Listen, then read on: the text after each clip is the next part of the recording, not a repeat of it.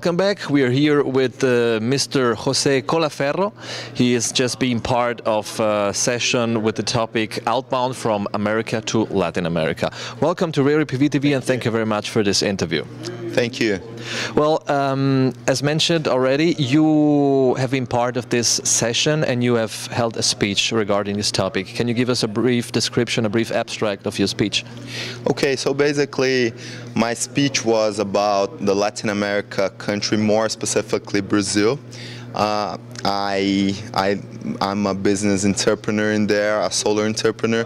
So what I tried to put in there was my experiences and what we're living and facing today as challenges and opportunities. So basically Brazil is going to be a big market for sure in the future, but for that we have to make things happen more actively. We need investment, we need new companies to get there and to actually interact with the Brazilian market in a much more aggressive way. We just got a net metering regulation now in April, so in December this year it's going to be fully running, and we expect 2013 to be a much better year than all the other ones before. So basically I think it's an optimistic point of view. I think Brazil is going to be a really big market. We just have to wait and actively work for it to happen. Is this also an invitation for foreign companies to invest, to come to Brazil and invest there? Yeah, there is a lot of foreign companies actively searching for good opportunities over there. Brazil is the sixth biggest world economy, so we got everything to be a big market as other emerging solar countries will be too. Is Brazil currently the leading country in Latin America as far as solar energy is concerned? No, to be really straight with you, no. Basically, the leading country today is Mexico. I guess Brazil and Chile are in the second place competing. Brazil's got the net metering regulation, what Chile doesn't yet. So I think Brazil is the second best market in terms of preparation and legislation ground in Latin America.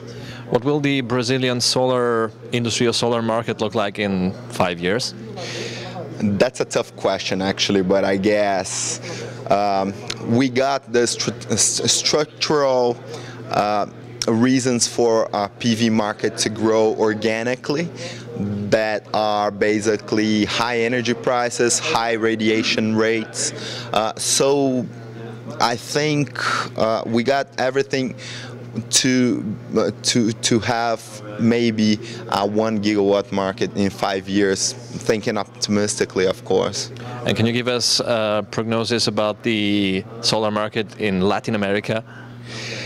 In Latin America, I think Latin America has got all the things I told you. It's got high energy prices, a lot of solar radiation, but there's a really important component in this in the whole thing, that is the legislation.